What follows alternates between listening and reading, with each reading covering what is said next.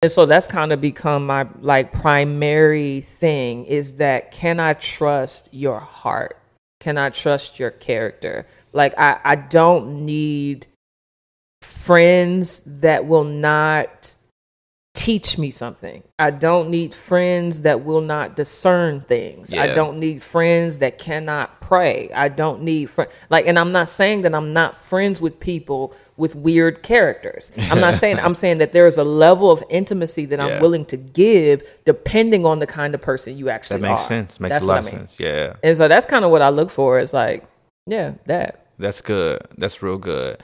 Like nowadays there is like this I think we talked about it previously. You were saying like how like people want like easy and like I want a soft life. Mm-hmm.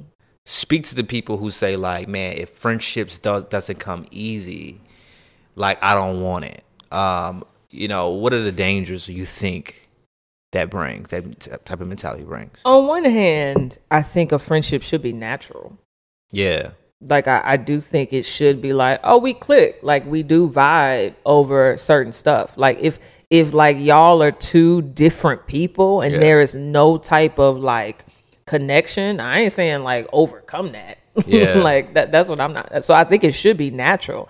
But I think for a friend, like I feel like as adults, you reach a point where there's a conflict or a misunderstanding or a disagreement.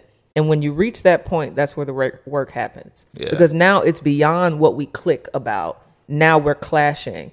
And I have a choice. I can work towards us getting on good terms again, or I could just be like, oh, no, I don't want to talk about this, and I shut down and da-da-da-da. Like when people do that, you don't grow and y'all don't grow together. Yeah. And so the people that I've had to work through stuff with, work through disagreements with, work through misunderstandings, there's some type of switch where it's like, I trust you more. You have to ask the question. You need to sit down with yourself and say, is this relationship worth it? Yeah.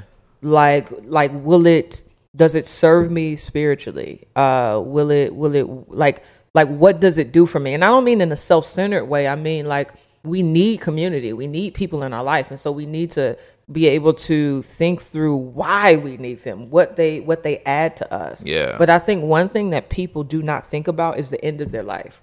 If you have ever sat down with an older person, one thing that they will always describe about their lives is how lonely they are. Mm-hmm. And I think a part of the loneliness that we are preparing ourselves for is that we are unwilling to cultivate friendships that will last us when our spouses die and when our kids leave and when we're in retirement. Like we need to be looking at the long game when it comes to the friends that we build. Facts. And that's what I'm on. I'm on like when I'm 70, 80, who will still be there. Yeah, that's good. That's good.